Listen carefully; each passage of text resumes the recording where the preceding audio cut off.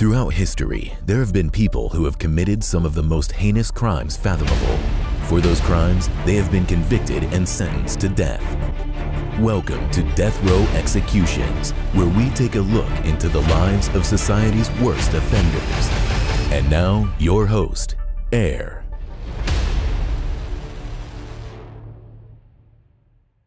Hello and welcome to another episode of Death Row Executions. Today's segment is a sentence to death segment on Carl Wayne Buntion, who was on death row for killing a police officer. He is 78 years old and is currently the oldest person on Texas's death row.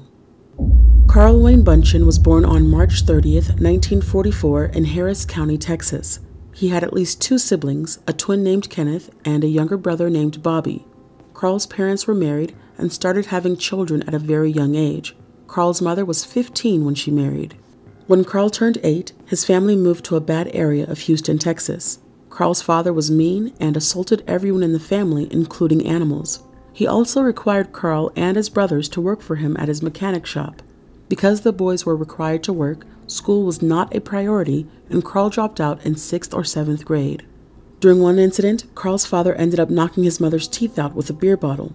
Carl mustered up enough courage and assaulted his father and demanded that he never lay a hand on his mother again. He also threatened to kill his father that day.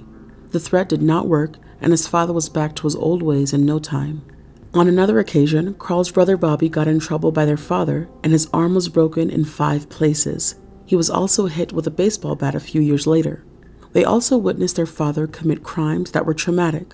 One day, their father killed a man over a dispute concerning a car repair bill. Instead of being shielded from the crime, Carl's brother Bobby was forced to help clean up any traces of evidence and/or DNA.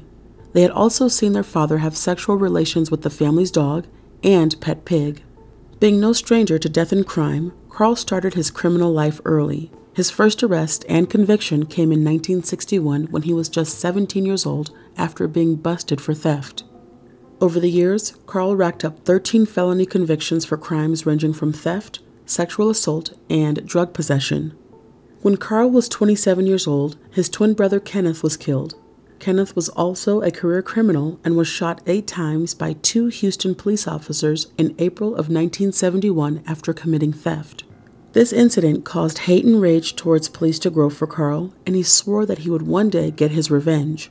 In 1965, he was convicted of assault to murder an Alabama police officer, so he was no stranger in attempting to kill an officer before. It didn't matter the time or state. In May of 1989, Carl was released from prison after serving only 13 months out of a 15-year sentence for sexually assaulting someone. Question: what do you think about multiple felons continuously being released early and not serving out their full prison sentences? It has been documented that while in prison, he was busted for having a shank on his persons. He was also caught using his brother's birth certificate in order to obtain a visit with his ex-wife, who also happened to be in jail. Carl was temporarily out of prison because of a furlough, but a jail official discovered his true identity and returned him to prison. A friend claimed that Carl always kept a gun on him and said he would kill an officer before he returned to prison ever again. The behavior that continued into his 40s did not seem like behavior that would change for the better. A month after being released from prison, on June 27, 1989, Carl was in the passenger seat of a vehicle his friend John Killingsworth was driving. Officer James Irby, who was patrolling on his motorcycle, pulled the vehicle over and instructed the driver to exit the car. John followed commands and the two began talking to one another near the driver's side. Carl took this moment to avenge his brother. He got out of the car with a loaded gun, walked over to Officer Irby, and shot him once in the head. After falling to the floor face down, Carl shot him 2 more times from behind. Carl then fled the scene on foot and did whatever he could to evade authorities. Seeing the murder was a security guard named Richard Castillo. He grabbed Officer Irby's gun and prevented John from leaving the scene until backup arrived. Carl attempted to steal a vehicle that was stopped at a stop sign by standing in front of the car and pointing his gun at the driver. The driver put his car in reverse in an attempt to get away, but Carl shot through the windshield, striking the driver in the arm. Some of the windshield glass broke off into the driver's eyes as well. Hearing and seeing the commotion, a peace officer walked towards Carl and demanded he stopped what he was doing. Carl shot the officer and ran off on foot again. When he reached a warehouse that was close by, he went inside and pointed his gun at the first employee he saw. The employee fled the warehouse, so Carl found another employee.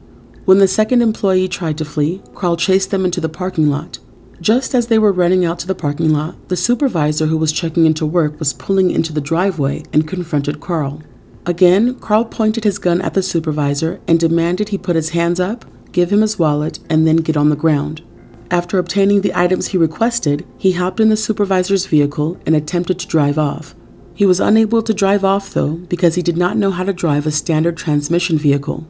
He got out of the car and ran into a different building, but he was quickly apprehended by a police officer and arrested. While in custody, he refused to give police his name or any other important information about who he was. He did, however, lie and tell them he was diabetic and paralyzed. When he was taken to the police station for questioning, it was noted that he was uncooperative and mad at everyone. He also showed a lack of remorse for what he did. While being held in jail, Carl would threaten other inmates who inquired about why he was there. Sometimes he would respond by saying he would kill them just like he killed the cop. When trial began, Carl remained emotionless and claimed that he was defending himself because Officer Irby pointed the gun at him first. The witness, Richard Castillo, testified in court, claiming that Officer Irby never drew his gun, let alone touched it. In 1991, Carl was officially sentenced to death. Over the next 22 years on death row, Carl's attorneys exhausted all appeals until finally the court granted Carl a sentencing retrial. The Texas Court of Appeals claimed that the original jury did not hear evidence about Carl's horrific childhood, and it was pertinent information a jury should be able to hear.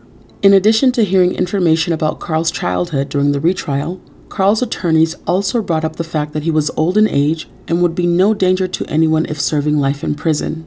Defense was prepared and had evidence stacked up against Carl. There was an expert who took to the stand, Dr. Mark Vegan. He was a mental health expert that brought up how Carl had a lifetime of prior prison sentences before he killed Officer Irby, so his age was irrelevant. It was also brought up that Carl was a member of the Aryan Brotherhood of Texas prison gang, so he really was not opposed to staying on the right path. Dr. Vegan said that being involved in a prison gang causes a higher probability of prison violence. Lastly, the court was made aware of Carl's younger 65-year-old brother, Bobby. Although Bobby testified in court on behalf of his brother, he spent over 20 years in prison for killing 3 people. Since leaving prison, he claimed that he found God and became a deacon, but it did not stop the prosecution from sharing letters between the brothers while being locked up.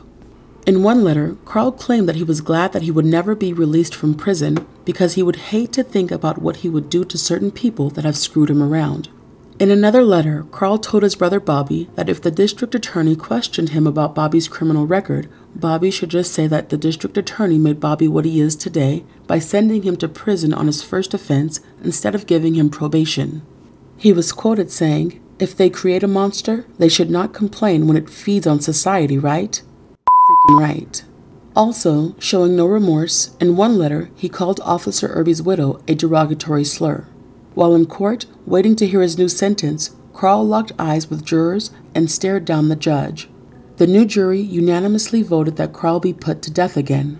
They found no information included in the new trial that took away from his original crime and no information that would warrant him to be sentenced to life in prison. Carl is currently on death row at the Polunsky unit in Texas, and his inmate number is 0000993. He was given an execution date of April 21st, 2022. Thank you all for watching another episode of Death Row Executions. Do you think Carl will actually be executed, or do you think he will receive a last-minute stay?